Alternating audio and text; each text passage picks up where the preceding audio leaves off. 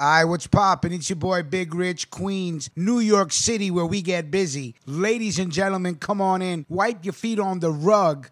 Bless the atmosphere. Let me just tell you what I blew up in the air. White Gelato Plus. Look it up. Delicious. I don't know how these growers do it, but I salute you. Let's get into some business. Coming out the pages of thegangsterreport.com from my main man, Scott Bernstein. Salute to you, sir, as we sprinkle some respect on your name. Pittsburgh Mafia leader Sonny Ciancutti dead at 91. LaRocca crime family officially closed for business. The last king of the steel town underworld is dead. Pittsburgh mob power Thomas Sonny Ciancutti died last week at the ripe old age of 91. He was blessed and chosen, as I like to say, possibly holding the title of the final mafia don in LaRocca crime family history. Ciancutti rose to be a capo of the Pittsburgh area's New Kensington County Rackets 40 years ago. He was mentored by Pittsburgh Mafia heavyweight Gabriel Kelly Manarino, who died of cancer in 1980. May he rest in peace. Ciancutti was introduced to Manarino through his mother, one of Manarino's blackjack dealers in his wildly popular underground casino located in New Kensington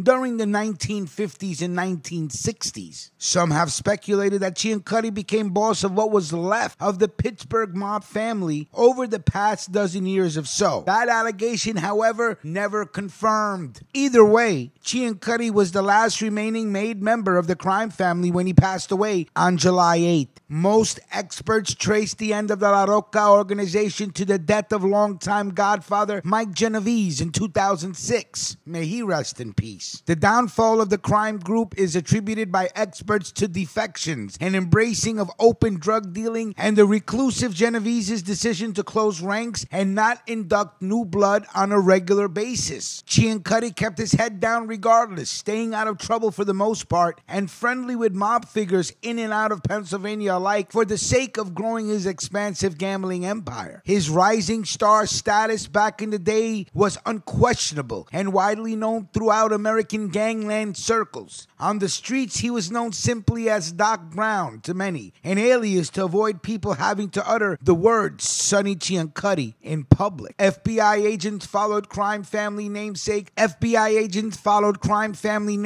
Sebastian Big John LaRocca and his then consigliere Genovese to an important meeting with higher-ups in the New York's five families in the spring of 1969, flanked by Sonny Ciancutti and Kelly Manarino, according to federal court filings connected to Ciancutti's gambling cases and tax woes. Ciancutti, then 39 years old, drove the crew of wise guys into Manhattan from the Keystone State to meet with members of the Commission. Manarino was one of LaRocca's top advisor and a representario of his two other borgatas in the United States. Ciancutti inherited the New Kensington region rackets from Manarino. For decades, Ciancutti headquartered his operations out of the S&S Vending Company in Arnold, Pennsylvania. New Kensington County is 30 miles northeast of downtown Pittsburgh. Per other federal records related to the Pittsburgh organized crime group, Ciancutti accompanied LaRocca and later on Genovese to a number of state funerals around the northeastern and midwestern parts of the country, seen paying his respect to fallen mob luminaries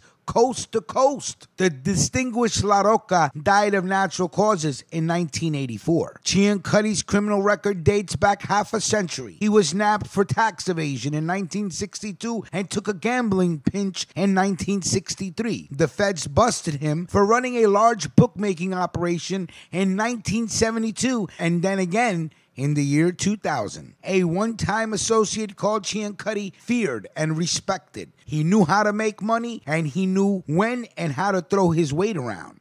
Even though there wasn't much of, if any, viable mob organization left in Pittsburgh for Sonny Ciancutti to take command of in the late 2000s, the area's top bookmakers like Robert Bobby I. Iannelli and John Duffy Conley, Jeff the Biscuit Risha, and Ronnie Porky Melocci paid protection to Ciancutti until late in his life per a series of FBI informants and a disgraciad to whoever those rats were. Iannelli, a sports gambling legend in Pittsburgh, was the last of the men to take a pinch in 2019. So rest in peace to Sonny Ciancutti. This is a great man, I would say. I think you would say the same thing. Great man. Rest in peace. Lived the life, and I believe he stood by the code.